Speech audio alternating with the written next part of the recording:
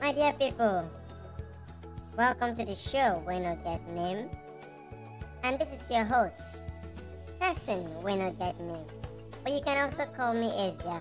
Eziafa Kego, meaning, well, cannot comprehend a good name. In other words, a good name is better than well.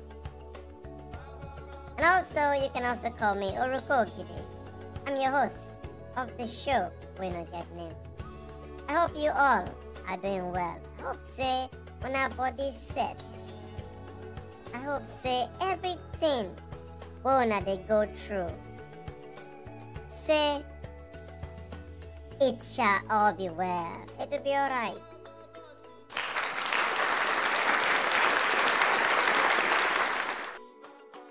As I quickly kick this off for the day.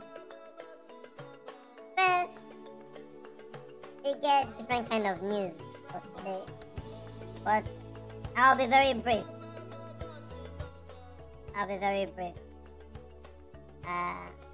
We're going to start with our very own chess master, our blood, our Peking, Tunde Onakoya. In the try-break world record for chess, as the chess master is trying to break the Guinness World Record.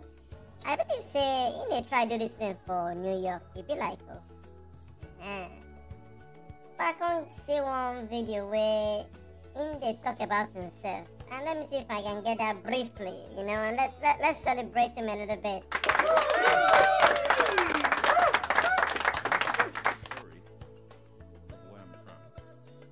My name is Tunde Onakoya. I'm a master of chess, but more importantly, I'm a teacher. I was born in a small place in Lagos, Nigeria called Ikorodu, a really small place, a slum community. 19 years ago, I was 10 and I had just completed my primary school education. There was no money to go to school anymore, so my parents told me, you know what, you'd have to stop going to school and do something to support the family. So I had to drop out of school at the age of 10. So I was out of school for 2 years. And in those 2 years, something happened. I found the gift of chess in a very unlikely place. I found the gift of chess at a barber shop, a local barber shop where we just go and sit and just watch him play. And I asked him the first time I ever saw a chessboard, it was love at first sight. And I asked him, what does this do? What does this mean? And he held up the knight piece, the one that looks like a horsey. And I said, what does this look like? And I said, oh, that's a donkey. And he laughed and he said, no, it's not a donkey, it's a knight. And that was the first time I got introduced to the world of chess. And it was one that I was deeply fascinated by. For a 10-year-old kid who had very little education and exposure and couldn't speak any English word, it was important that I had found something that was going to become my intellectual identity. I didn't know it at the time, but finding chess gave me something. It gave me an identity, an intellectual one. And it made me believe that I could also be intellectually. So in other words, I hope say the audio, not day too low. I don't know, all these videos, where did they send me? Well, we're gonna try and improve. Now small. But anyway, Tunde Onakoya, they give us in life history as it starts from the slum. From the slum to now trying to achieve greatness. Growing up in poverty and finding chess at a young age.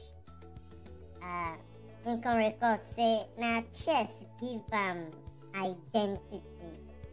Lincoln fall in love with chess. Lincoln they understand that chess they work. And now the same chess help and get education. Now he help and get scholarship. In a way, Lincoln they represent in schools for tournaments. And now, in the Lincoln get company where non-profit. In other words, they make money from them. Is using it to help educate children across Africa. And so far, more than 10,000. My dear, more grease to your elbow. You did try. You are doing a great job. That video was from DLD conference on YouTube. So we just, use and say, make an hear him voice, make an listen na read person. But anyway, as we move on to other news, the other news for here where we get on, it's not very encouraging. There are many keys to this story, and I have talked about it before. But make una hear, if una hear them, I hope say this one go play. I don't tire to they get to this Lolo video. But make una hear them, make una hear them, may we see. But before we move on, I bet may una clap for, Tunde Onakoya. Thank you. Let's celebrate him. It's not easy. When in the Bassi do it own, all of us, we hail him. Now, this is a young man, Thank you, Linda Bassi, for trying to... I'll not be Linda, now Hilda. I don't give a new name. Hilda Bassi, the cook, chef. As Hilda, come break record. Everybody now won't come break record. And it's okay, it's an encouragement. And it shows us that, anybody can do it if you set your mind to it. So thank you all as we celebrate Tunde Onakoya. Now next, we want to go into this not so great news. So may wanna hear him, then tell me what you think. Omokri. This Issac Omokri is a stepbrother to Reno Omokri. And this same pastor, Issac Omokri, has a mentor. His name is Chief Uyi Ibenedu Gibbs. Now, my daughter was 15 years old when this rape took place last year. I learned of the matter recently, and I am crying for justice because the matter went to police and went to court, but right now the matter has been compromised. They are doing everything possible to let him go free. The police have been compromised, the judges and the court have been compromised. The case that was at High Court, Dukoti 23, my daughter was raped by her pastor, Issac Omokri. This Issac Omokri. Okay. Now they hear him, so I will give you a summary. That was the girl's father, and in a nutshell, and in summary, there is an alleged accusation on a man named Issac Omokri. He is known to be a pastor. Again, Pastor Issac Omokri. And Pastor Issac Omokri appears to be a brother, whether I want to call him step, brother and brother, to a popular Reno Omokri, who I believe served in one of these political governments. And I believe he's based in either, Lagos, Abuja, or Canada. But Issac Omokri is based in Abuja. And there are accusations of, messing around, for the better lack of word, with a young girl. And it is now a major case in the High Court. And it is very disturbing. But as the father is making a plea, there are forces that are stalling on this case. Many people are trying to sabotage or compromise the case, according to the father. be it law enforcement, be it people in the Justice Department. So we're using this opportunity to say, let justice be served. And let, there's one thing to ask for mercy when people are wrong. But on the other hand, when people are vulnerable, or when the vulnerable has been messed around with, we can only, at this case, ask for justice, swift justice, total justice. And the fact that, this is a man of God, a supposed man of God, whereby people look up onto you for hope and inspiration, and you take advantage. And there was even an interview through Parana's mock news, whereby I believe the girl, gave her own interview on how, the pastor, they manipulate them, they, give them smoke bomb until yakata.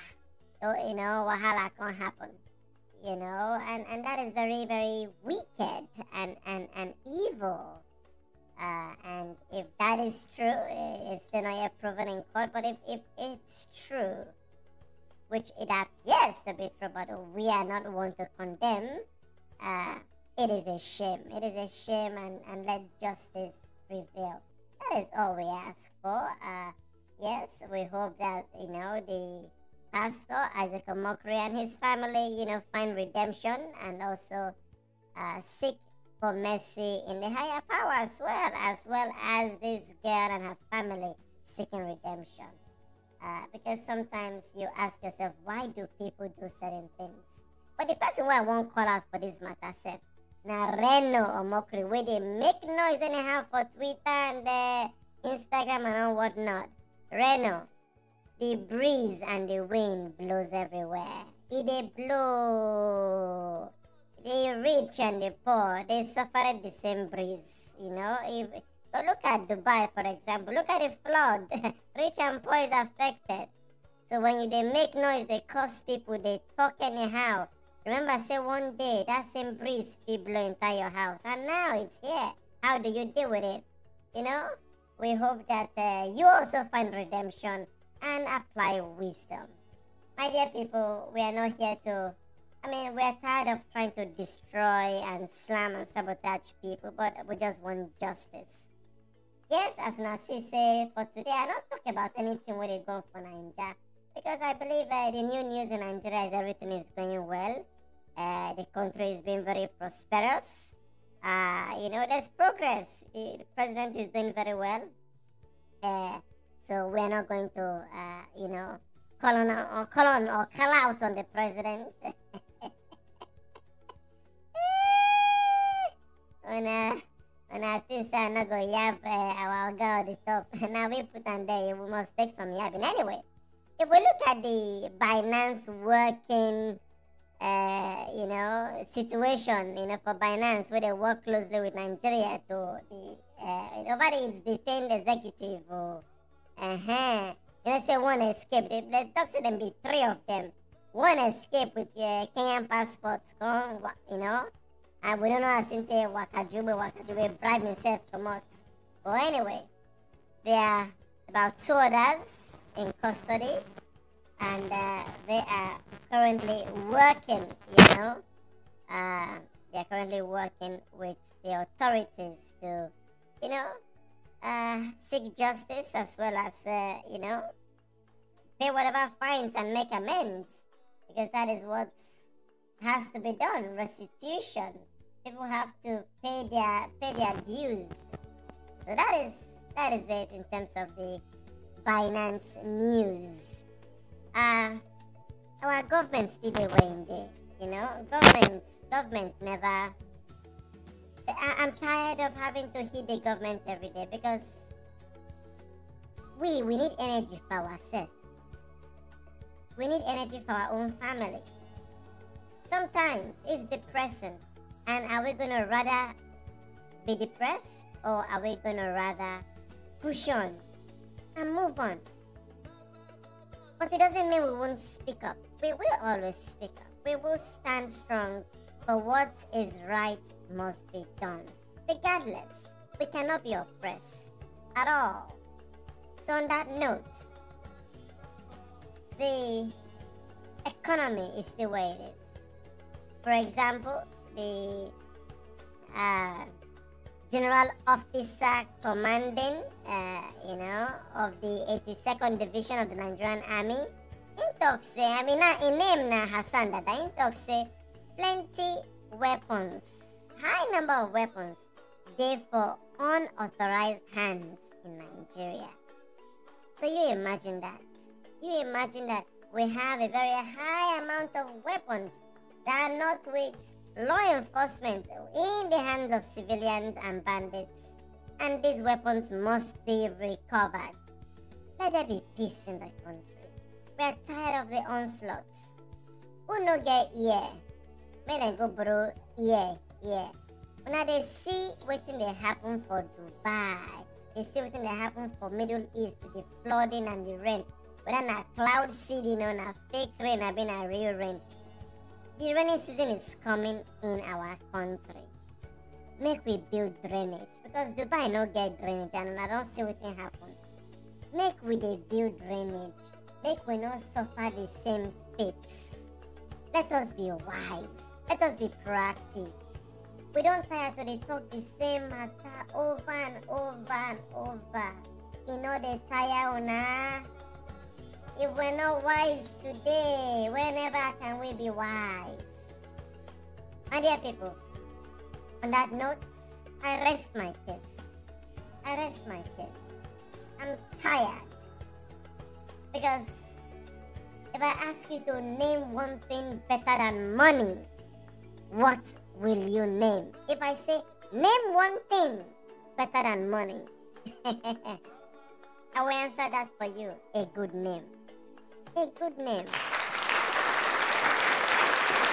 And that good name is why one, like me, is called Eziafa. A good name is always better than money. Another thing, if you must ask me, is peace of mind. Where there is no peace of mind, my dear, may that not be your portion. Silence is the best attitude when you are disappointed with the situation. Silence. It will never betray you. Just sit for your motor. If you not get motor, sit for floor. Look up in the sky. Maybe when rain they follow, may you not go get pneumonia, or may you not sick. Sit on the ground or in your car and just gaze up. Look up into the sky, and you will know that hope will come. There will always be tomorrow. No matter how dark the nights may be and how long the nights may be, there is hope. My dear people, until when I hear from me again, my name na person we no get name, aka Eziafa Kego. And this is the show we no get name. Until you and I yarn again, my dear people, keep the hope alive. Una bye yo.